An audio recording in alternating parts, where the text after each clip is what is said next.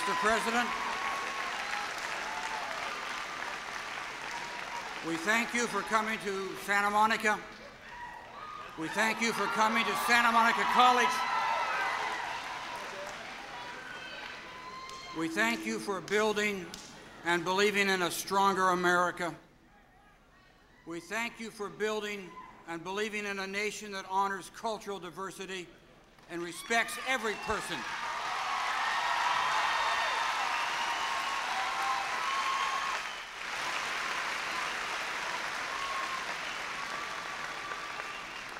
Mr. President, we thank you for your belief in colleges and universities that provide each individual hope, job training, a love of knowledge, ideas, and a sense of wonderment.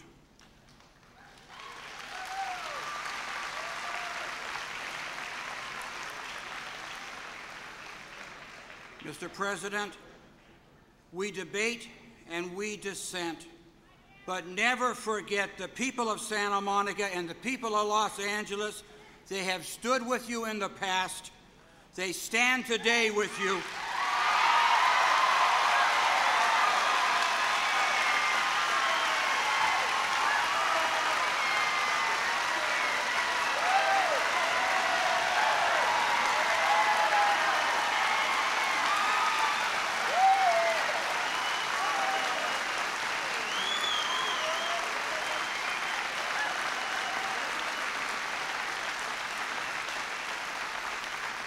And we will stand with you in the future every day of our lives.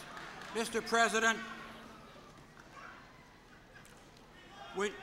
when you return,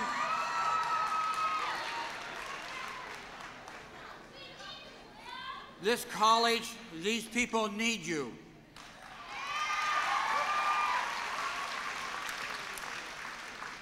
We dare to dream your dreams.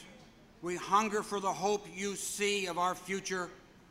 We pray your Godspeed, but more importantly, we will work each day as if our future and your future depends upon our singular good work.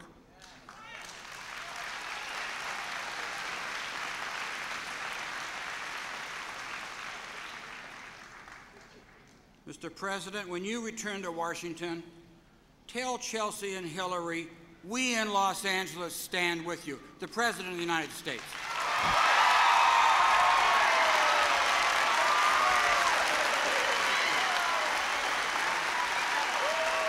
Thank you, Madam.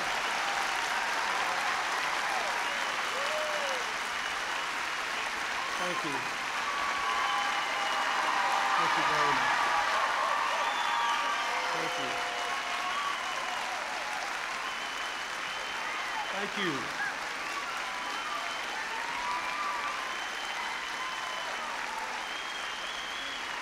Thank you very much.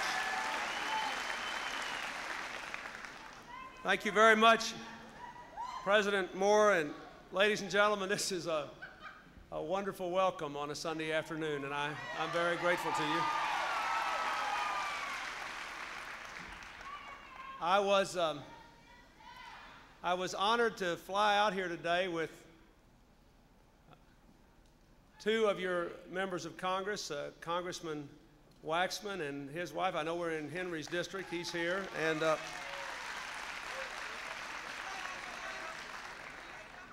Senator Barbara Boxer and her husband, they're here. And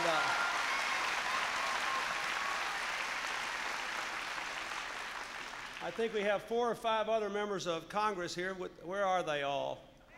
Look at here they are. Maxine Waters, Jane Harmon, Howard Berman. We have a lot of your state officials here and mayors, and Mayor Bradley, I think, is here. He met me at the airport.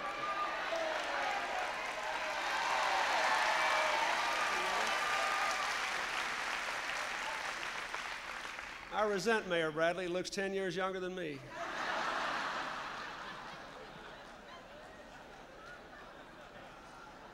Let's see. I see many with a lot of my old friends here, a lot of members of your legislature, if I start introducing people, I'll never quit. But I do want to say a special word of appreciation to Speaker Willie Brown and Senator Roberti and those who invited me, they sponsored, along with Governor Wilson, that economic summit for California, and they invited me to call in. I appreciate that. And I'm glad to see, I have to say a few things. I see your Lieutenant Governor Leo McCarthy and March Fong Yu here, and Secretary of State, and Gray Davis, your Comptroller, and Tom Hayden and Diane Watson and Yvonne Burke. And I'm pretty good at this, don't you think? I mean, just for a guy who walked in.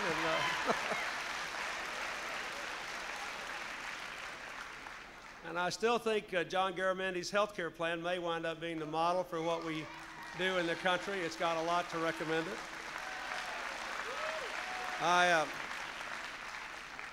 Is the mayor of Santa Monica here? Judy Abdo, stand up here. How are you?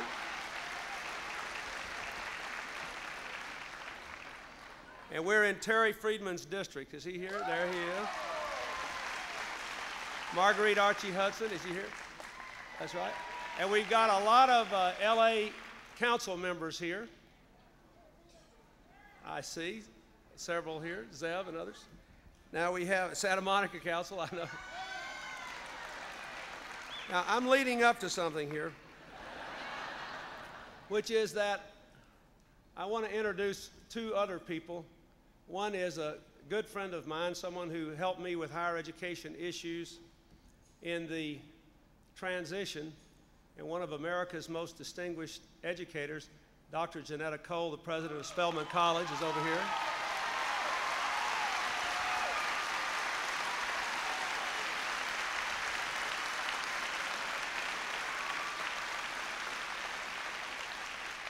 And then I want to introduce someone who sort of played a hobo in my inaugural gala, and who makes me the second most famous person in the room, Mr. Bill Cosby, who's just came in over here.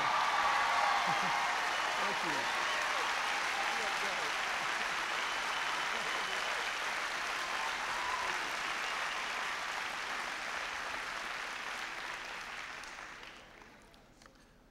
Ladies and gentlemen, I wanted to come out to California, which was so good to me and to Al Gore. It's a state that did so much to give us a chance to serve and to try to turn our country around, to talk about the economic plan that I have presented to the Congress, the challenge that it presents to the country, and the help that all of us need from you to have any hope of its passage. I have embraced as my cause the idea that every person in this country ought to be able to live up to the fullest of their God-given potential. If it can happen anywhere, it must happen in California. Unless California is revived, the nation cannot recover economically. And unless the people who live here in this state, indeed in this county, with all of its multiracial and multi-ethnic and multi-religious implications, unless you can draw strength out of your diversity, the nation cannot bring strength out of its diversity and out of the challenges we face today.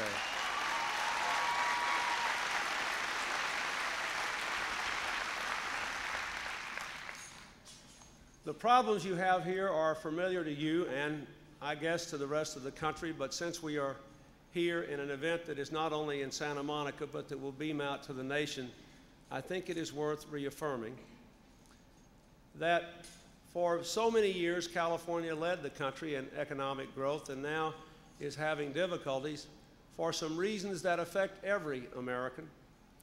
First of all, for 2 decades through the administrations of Democratic and Republican presidents alike, the productivity rate of our country, the output per worker, has been slowing down, and that has led to diminished wages and more families being forced to have extra earners just to make ends meet.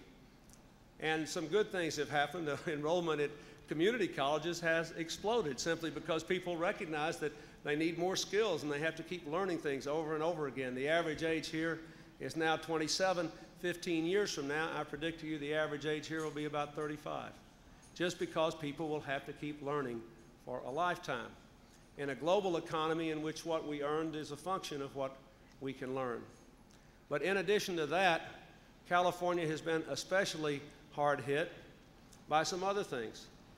By reducing the defense budget, something we all celebrate as a move toward world peace at the end of Cold War, but something which has led to big dislocations, especially among high-wage factory workers, because our country began a few years ago to reduce defense with no plan to convert our massive human capital from producing instruments of war to using the technologies of peace to clean up the environment and to improve the quality of our lives and to go forward. And so we have to do that, but because we haven't, California suffers today. California suffers because all big operations in this country, and indeed to some extent throughout the world, are undergoing a massive reorganization. But for the last couple of years, as big companies lay off people, small companies are not hiring because of the credit crunch, the cost of health care, the lack of a market, things that we have to face everywhere, but that have been particularly painful here. And finally, we find that a lot of the areas that are critical to our future, the high technologies of the future, are not being seized by this country because we don't have the partnership we need between the government, business, and labor to break the barriers of the future, and other countries are doing better. After I leave this state tomorrow, I'm flying on to Washington State to meet with representatives of Boeing. Boeing just announced laying off 23,000 workers. Now, part of that is defense cuts, but after all, Boeing makes a lot of other kind of planes too, and for the last several years, we have stood by while Europe invested $26 billion in taxpayer money to build the Airbus to push American people out of work, not because they won any sort of free market competition, but because Europe had a theory about how to get high-wage jobs going into the 21st century in aerospace, and we were in the grip of a theory that said, oh, that's industrial policy, we don't do that. So this whole part of our country, which has been the beacon of hope for decades for Americans, is now under great stress. And the economic problems aggravate the underlying social difficulties that you find in every big city in America. More and more poor people, more and more single-parent households, more and more children forgotten and left behind, things that we have to do. And overhanging all of this is the idea which has dominated our government for the last 12 years, which is that if we just kept taxes low on the wealthiest Americans and got out of the way, the economy would flourish. Well, what has happened is that because we had a theory of government non-intervention, the deficit has exploded as taxes were lowered on the wealthiest Americans, but health care costs exploded, interest on the debt exploded, the cost of government continued to increase, and now I find myself being elected president knowing we have to invest more in the new technologies of the future, knowing we have to invest more in helping people to convert from a defense base to a domestic economy, knowing we have to invest more in early childhood health problems, and early childhood education and the education of our people. And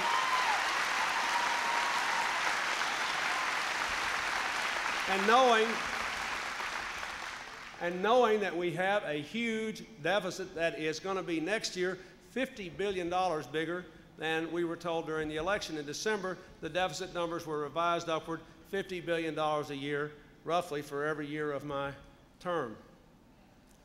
So here is the dilemma. We have to do something no Americans have had to do before. We have to increase investment in our people and our future and reduce our debt at the same time. And to do it, we have to make some difficult choices, some that are more difficult even than I thought during the campaign because the debt has gotten bigger. And yes, those choices carry a price tag. But if I have one message to you today, it is this: the price of doing the same old thing is far higher than the price of change, and that is why we have to have the courage to change.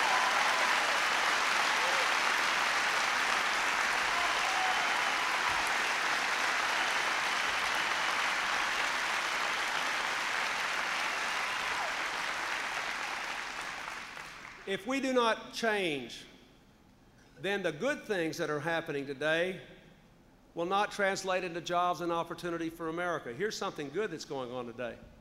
The productivity of American firms is rising at a rapid rate. All this global competition has forced many millions of our businesses to produce more with less and to generate more wealth. That's good.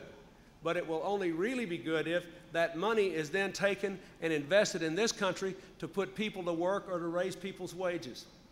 And if we don't do something about the cost of health care, if we don't do something about the productivity of the workforce, if we don't do something to make America a better place to invest money to generate jobs, if we don't have incentives that say reinvest your money here and put our people to work, if we don't help people control their health care costs, then all that increased productivity may result in opportunities elsewhere, but it won't result in bringing America back to where it ought to be. If we don't change, if we just keep on doing what we've been doing for the last 8 or 12 years, by the end of the decade, our government's deficit will be over $650 billion a year. Over 20 cents of every dollar you pay in taxes will go to interest on the debt. About 65 cents of all the money you pay will go to entitlements and health care. The rest will go to defense, and every member of Congress, all these people that I recognize, they'll be going to Washington to figure out how to spend 3 or 4 cents on the dollar. Because they will be paralyzed because we refused at this moment to face up to our responsibilities to change this country. And I don't think you want that. We keep on going like we've been going. By the end of the decade, we'll be spending 20% of our income on health care, and yet we'll have over 40 million of our people without any health insurance. We'll be spending twice as much by then as any country on earth and have so much less to show for it because our government refused to work with the people of this country to find a solution to the health care crisis. And so I say again, the price of doing the same old thing is a whole lot higher than the price of change. What I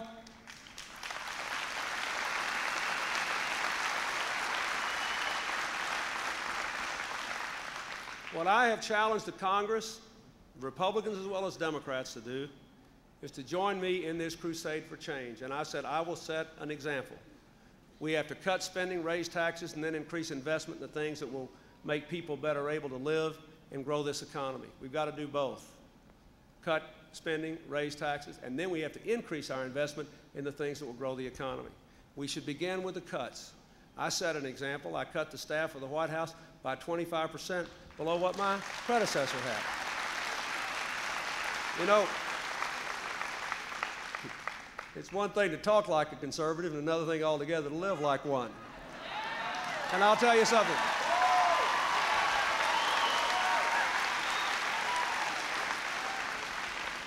And I believe the White House staff will work better. I believe it will be more efficient. I believe we will serve more people. And I believe we'll be able to do what needs to be done. We're going to cut $9 billion out of the administrative cost of the federal government. We're going to cut subsidies to programs, including some that I like, that help people where I came from. I have recommended reducing the interest subsidies, for example, to the Rural Electric Association, and that's something that's tough for me. I grew up in the South where a lot of my folks wouldn't have any electricity if it weren't for the REA, but most everybody's got electricity now, and I think it's fair to say we're going to cut spending across the board. They should bear a share of that cut. We're going to eliminate things that don't need to exist anymore, including a third of the government commissions you're paying for. We celebrated the bicentennial, listen to this, we celebrated the bicentennial of the Constitution in 1987, right? Guess what? There's still a Constitutional Bicentennial Commission you're paying for. Not to mention the Tea Tasters Board. Now, I say that not because there's a lot of money here, but when you add them all up, it's a whole lot of money. Not any one is a lot of money. We're going to cut some subsidies that I think ought to be cut. For example, the Superfund was held up as the salvation of the American people for environmental cleanup. But if you look at what's happened to it, it's operated as a big tax subsidy to people who have polluted, and yet most of the money in the Superfund is going to lawyers for lawsuits and legal fees instead of to clean up pollution. We're going to make people pay their fair share and use it to clean up pollution.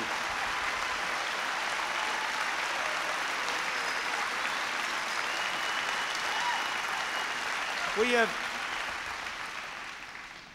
tell you something else that wasn't easy to meet or ask for. I know it's popular and it's also the right thing to do under these circumstances, but I've asked all the federal employees to take a freeze in pay for a year, and then for the next 3 years to have their pay increased by less than the cost of living allowance they would otherwise get, and that will save billions of dollars. I have offered 150 specific spending cuts, 150. And I have said, and these aren't gimmicks, these aren't the kind of things that we used to have where the president would say, well, I just want to cap expenditures and I'll let the Congress figure out how to distribute the pain. These are 150 specific cuts. Now, that's not bad for 4 weeks on the job. I think we can do better.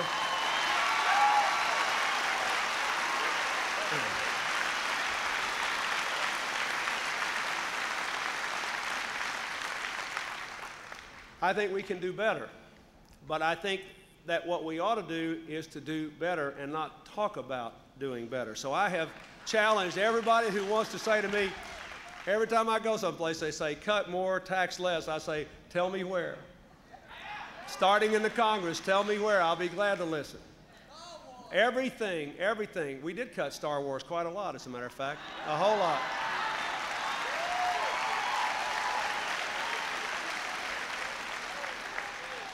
And I want you to know something else.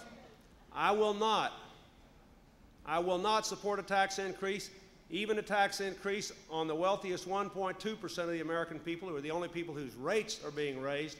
I won't support that until I know we have the spending cuts too. I don't think anybody should pay more until we cut more.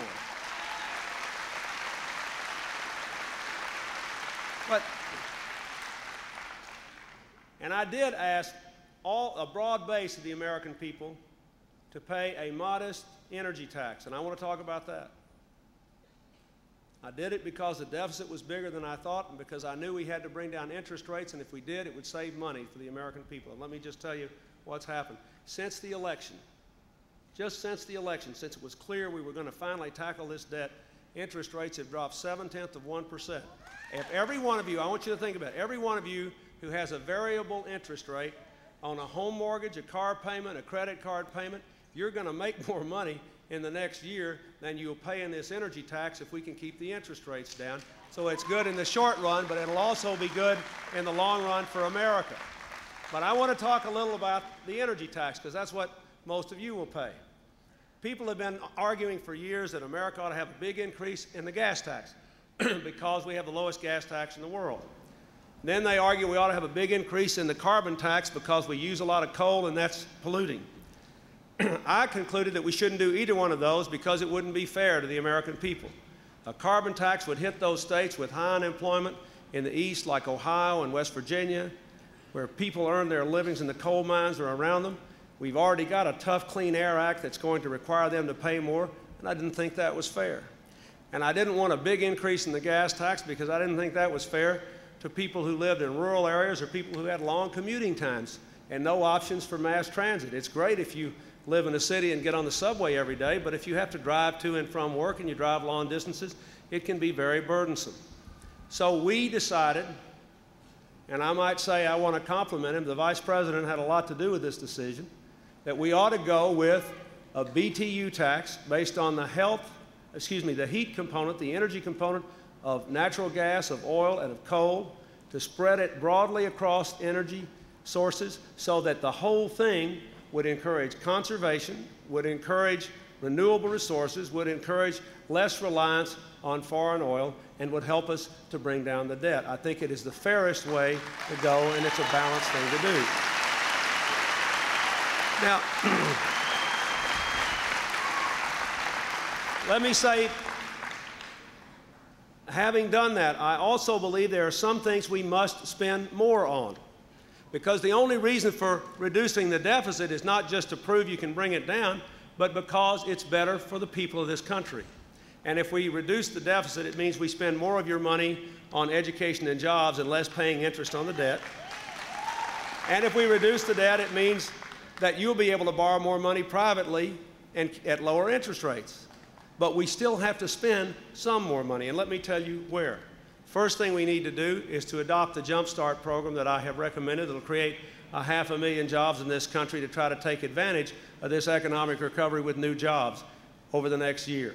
The second thing we need to do is to focus closely on the cities and the problems they have with some specific efforts. And let me just mention a few. Our program will invest more money in the cities in street projects, park projects, water projects, sewer projects, environmental clean projects. It will provide for the young people of this country who live in depressed areas, not just big cities, but poor rural areas, 680,000 new summer jobs this summer, something that is needed here. I am going to challenge the business community to join with me to create more than 1 million new summer jobs this summer, so we won't have to worry about what the kids are doing. If we give them something to say yes to, we won't have to spend so much time telling them to say no to things.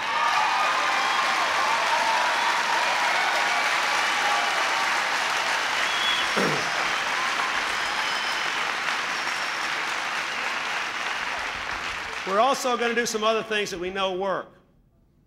There's been a lot of people talk about it. This budget, for the first time, fully funds the Head Start program and gives every child a chance to go to Head Start. It fully funds the nutrition program for women and infant children. It will give us the mechanism to immunize every child in this country against preventable childhood diseases. Now, there will be those who say, well, just don't spend any new money. But let me say, we have been closing the barn door after the cow's out, as we say in my home state, for decades on these problems. You spend $1 on Head Start and WIC, you save $3 down the road in problems kids are going to have. If you spend $1 on childhood immunization, you save $10 down the road in preventable childhood diseases.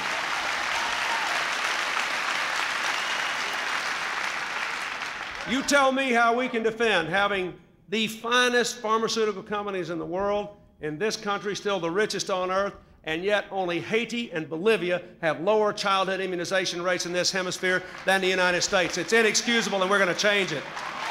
We can do better.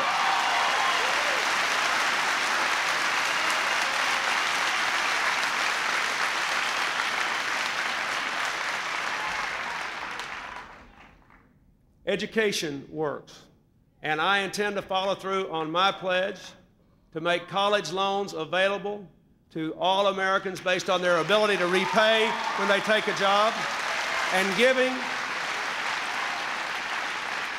a huge number of Americans the right to earn their way out of their college loan, either before or after they go to college, with national service as police officers or teachers or in community youth programs. These are the kinds of things that could turn this country around.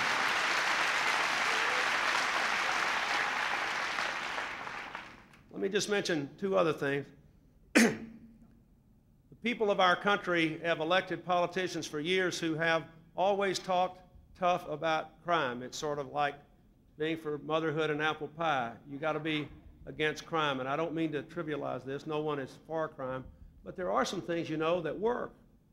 Drug treatment works. Jobs work. And there are law enforcement strategies that work, and unfortunately most cities don't have enough money to implement them because they require you to put police back in the same communities working with their neighbors. One part of our plan will put another 100,000 police officers on the street in this country over the next 3 to 4 years, and that will make a difference.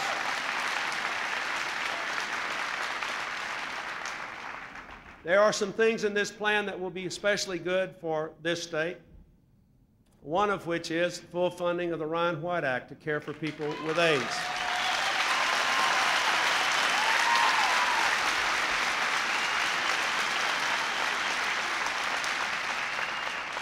Another is that we will spend almost $5 billion over the next 4 years retraining workers and reinvesting in communities who have been hurt by defense closings. It's time to stop talking about conversion and start doing something about it. And last year, the Congress, I have to say something to take up for your congressional delegation here. The United States Congress appropriated $1.7 billion for defense conversion to go into communities that have been hurt, to educate people again who'd lost their jobs, to give communities incentives to find new kinds of peacetime investments to build for a better future. And the administration which preceded me released $0 of that 1.7. I just talked to my budget director, Leon Panetta, who's up in Northern California today, and confirmed that we will shortly release $500 million of that fund, a lot of which will go to the state of California to put people back to work.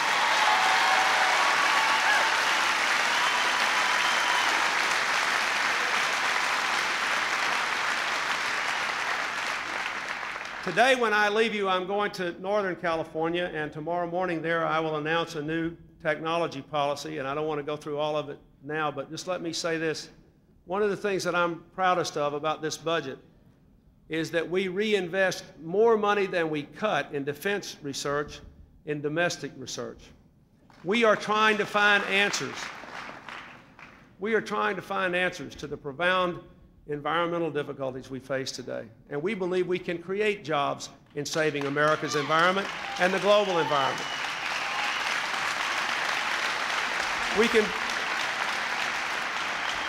We believe they can be created in the most sophisticated research and our most advanced labs that used to worry about how to find new ways to destroy massive populations. And we believe we can create them in the national forests of our country and throughout the land with reforestation projects to clean up the air and put people back to work, and in all manner of ways in between.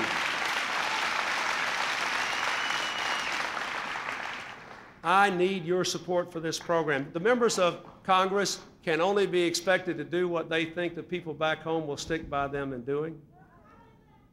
We got to cut spending. We've got to increase some taxes. We've got to invest some in America. We need an economic program that really recognizes that we live in a world where the capacity of our people and their ability to work together, their ability to learn new things, their ability to have access to investment capital, and their ability to live together so that they draw strength from one another is the critical element in our future.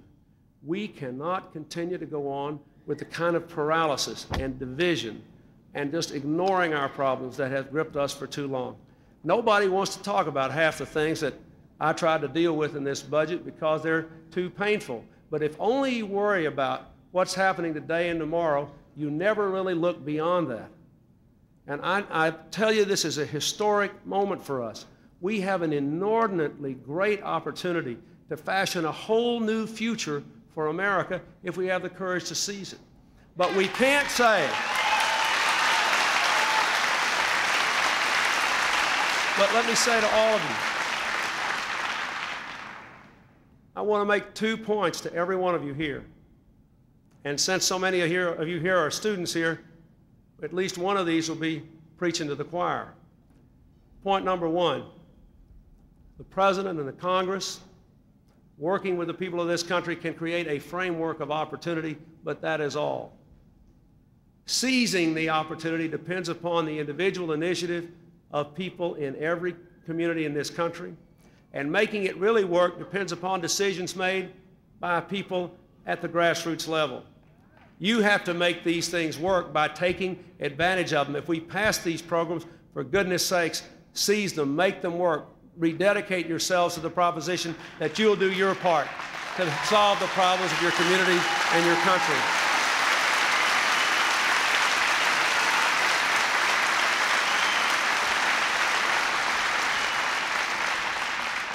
The second point I plead with you to communicate to the members of the House and the Senate is that you understand you can't just have the sweet parts of this program. You've got to have the tough parts too. You know, it's easy to see if you, for example, are feeling pretty good and you're in a business that's doing pretty well, it's easy for you to say, well, the only thing I care about is the budget cuts. Just let them cut the budgets. Or if you're not doing very well, you might say the only thing I care about is the spending increases and taxing those rich folks because I don't have that kind of money.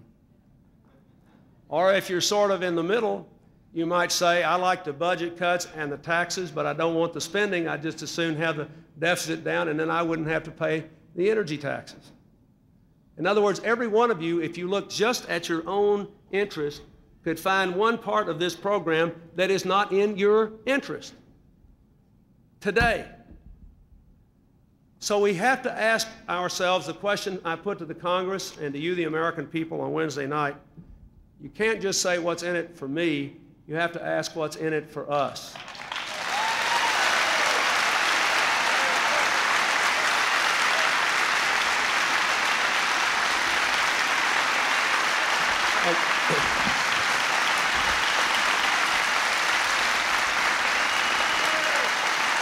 And I just, thank you.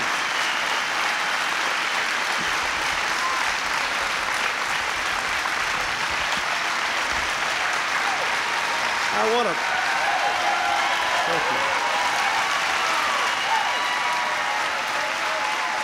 Thank you. Thank you. Thank you.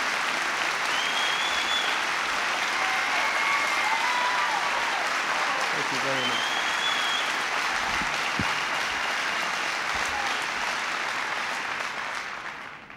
Let me close with just this story. I left this morning, when I left my wife and my daughter at the White House this morning, and I walked across the lawn to get on the helicopter to come to the plane to come out here, and it was snowing and cold. And I said, boy, am I glad to be in California when I got off the plane. But I want you to know, but at least it was 20 degrees, or 30, or whatever it was this morning. But a couple of days ago, I got up in the morning in Chillicothe, Ohio, the first capital of the state of Ohio, and I went running in the city park where the mayor. It was 3 degrees. 3. But all along the road coming in there were hundreds and hundreds of people standing out there in the dark when I'd come in the night before in 3-degree temperature saying, we want our country back. We want our country to work again. And then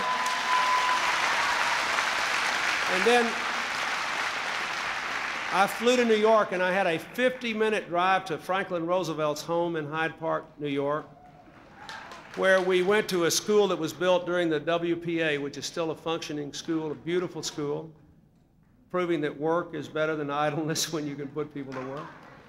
And all along the way, it was 8 degrees. And all along the way, hundreds and hundreds of people along the way with their signs up. They weren't all friendly, but... And by the way, that's good too. That's another thing we've done. People are debating these issues now and at least participating, but 9 out of 10 of them were favorable. And there was this incredible sign standing there in the cold. I mean, 8 degrees. We were in single digits and out there on the highway. Nobody was going to stop these people throwing. And in the middle, there was this one guy holding this sign that says, do something. Just do something. Let's do something, and we'll all win. God bless you, and thank you.